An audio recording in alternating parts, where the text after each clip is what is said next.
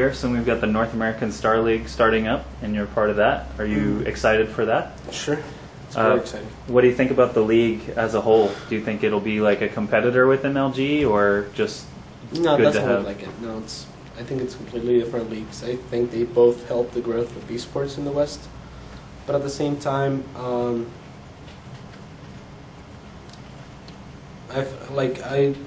lot of people will disagree with me, but I think North American needs leagues, like per se, like the North American Star League shouldn't have 10 Koreans in it. You know, just it's like people are like, oh, what? You scared of them taking your money? I'm like, sure, yeah. Like, can non-Koreans beat Koreans? Sure, they can. Like they've proved it over time. You know, like if you just look at all the show matches, all the team leagues, whatever, the MRI or whatever, Prime finished last. They lost to EG, to Team Liquid, to Root, to everyone. Then to Mouse. Then there's been a lot of show matches, a lot of tournaments where Koreans meet non-Koreans, meet them, and non-Koreans, like, you know, they have a decent win rate ratio against Koreans. But the big thing here is for esports to grow in the West, I think that we need leagues that are focused in the West, much like GSL or GSTL are focused in Korea. You know, you have to go to Korea if you want to compete. I'm not saying, oh, you're Korean, select, get the fuck out, you know. I'm not saying that. If you want to come move here to play them, then that's fine.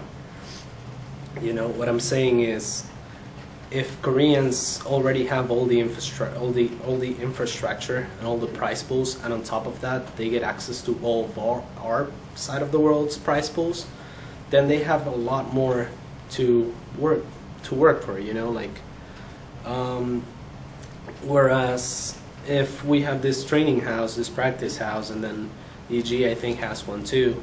You know, like we're trying our hardest, but then it's discouraging to see MC gets invited to the same tournaments we get invited to, because potentially we're giving $50,000 to, or more or less, whatever, to MC or any other of the 10 non-Koreans.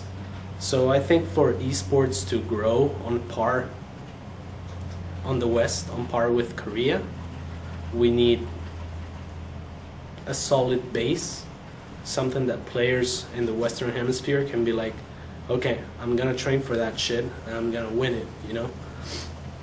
And then it's like, okay, I gotta train for that shit and I'm gonna win it, but maybe MC will win it too.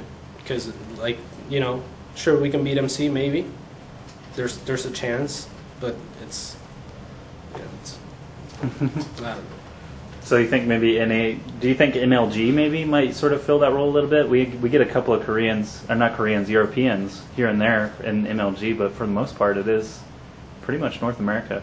Yeah, sure. I mean, even in Germany, there's the, what is that league called? EPS? EPS. EPS is pretty big, right? For the German only? Right. Yeah. It's not German only. If you move to Germany, you can compete in it. Oh, that's right. You know, but that helps, that things like that help esports grow. Like, I was talking to Sok, ATN's sponsors don't give a shit if he wins MLG, but if he wins it's EPS. EPS, then he gets a lot more points, you could say. You know, like, so we need things that are focused towards regions to motivate players to do good. Sure, no, yeah, I don't mind Europeans coming. I don't mind if Koreans want to come, but they have to fly over here. Right. You know? Like, I don't mind if they want to commit to it. I just don't like this, like, online tournaments or online qualifiers where it's like, you know, everyone just like, if you want to come, you got to take a risk, you know. Yeah, it's like I can agree you with got to that. pay a lot of money or whatever, take a risk, be like, okay, I'm good enough. But if it's online, it's like, you know, I don't know. It's not the same. Yeah. I understand. All right, well, I guess that was some good insight on, you know, do you agree with sort me, of regional AskJoshy? pride. I do, to the extent of. Well, then pussy out. Do you agree with me? I feel like if everyone had to come play in the NASL, that there would be less Koreans invited or even accepting. Yeah, yeah. And the fact that they can just take an afternoon, like MC. Yeah, and I'm not just Boxer, talking about the NASL or bashing on the NASL. Right. I'm just talking about esports in and general. building it in a community. Yeah, if we want esports to explode in the West and like make it viable for non-Korean players to like, you know, be as big as it is in Korea. It will take time, obviously, but the way is not to be like, okay, let's compete with Koreans because they're the best. So the only way to measure is up, you know, because Koreans, when they started, it was like Koreans against Koreans. I'm sure they have a lot of tournaments where no non-Koreans are in, you know, like, I mean, you have to read Korean. There's language barriers and shit like that. I don't know. I just, you know what I'm saying, though, right? Yeah. Do you understand? Leave it in the comments. No. Okay. Okay. Just have a quick addendum. Yeah, so, like I was thinking during my cigarette break, and I guess what I'm trying to say is, take sports as an example. Basketball, baseball, nowhere basically outside the US it's viable to live off of it as a professional basketball or baseball player. You basically have to move to the US, right? So the big question here is, do we want esports to just be located in Korea, or do we want to make it a global thing? You know, do we want to expand to Europe and to North America? I'm not talking just on behalf of North America, although, you know, my team's mission, so to say, is always, or has always been, to be the top North American team. That's our thing, you know, like that's why the team was created, and that's where our efforts are headed towards. Now take soccer as an example. Just because soccer is the most global sport, you could say, you know, it's like the king of sports, every country plays soccer. Now let's take the US as an example. The US sucked at soccer for the longest time because they just didn't have the infrastructure, they just didn't have the players or the fan base to follow soccer for a long time. Now over the last few years it's been growing. You know, it's been getting a little bit more popular, and there have been like leagues like the NASL. It's also called the NASL actually. So hey, so yeah, say soccer now, it's like the US right now can compete pretty much with any country out there. Like they can give a good game to any country out there. But say the US just got thrown in with with Brazil and, you know, Germany and France, you know, from the start. Like they would stand no chance. It would just be discouraging. Now they have leagues where mostly it's, I don't know, 90% North American players competing against each other. So that's a lot more viable, a lot more, you know, you can't just take someone who's growing, someone like who's starting to get good, who's starting to get into this, and throw him against Ronaldinho and fucking, you know, whoever else. So,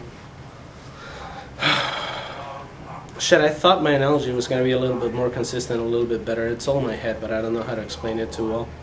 The thing is, for esports to grow, you need to start zonifying it. Like there's world championships, sure, the global world championship of StarCraft, whatever that they were playing, like world against Korea and all that shit, that's good. You know, there's gonna be WCGs too, I'm sure, where you can see, you know, non-Koreans compete against Koreans and stuff like that. But in order for the, let's call it a sport, to flourish outside of Korea, we need to focus on things outside of Korea and make leagues outside of Korea that are like winnable, or that have a or that you know that I don't give a shit if Kiwikaki wins or if you know, Noni wins the league, but just we need our own icons. And then you can see Kiwikaki or Noni or whoever wins compete against the rest in those global leagues and see how they measure up. But just measuring them up in every tournament out there is just going to hurt esports as a whole outside of Korea. It's going to make it grow even bigger in Korea. The big question is that what we want? Like, do we want esports to be allocated only in Korea? Or do we want to make it a global thing where you can actually grow and look forward to a tournament knowing that a North American or a European is going to win that tournament 100%. You know, it's a lot more, what's the word? I don't know. Personal? Can you help me out maybe? there? Like, I don't know, Do personal you community get what I'm saying though? kind of things pop in my head. Yeah, like homegrown effort so that you can identify Sure, the winners. Sure. It's identifiable, and it's that's what it is. It's a homegrown effort, and I think that's what we need to work towards if we want to. That is, if we want to make esports outside of Korea as big or comparable to what it is in Korea. You know, right now it's pretty fucking sad, to be honest, to read the forums and see like every time a Korean loses, it's like, oh, it must have been lag, or it must have been, you know, like, oh, they didn't care. Oh, he went carriers. Like, you know, it's pretty discouraging. Like, non-Koreans can compete with Koreans right now, but for how long? That's a big question, and that's up to you.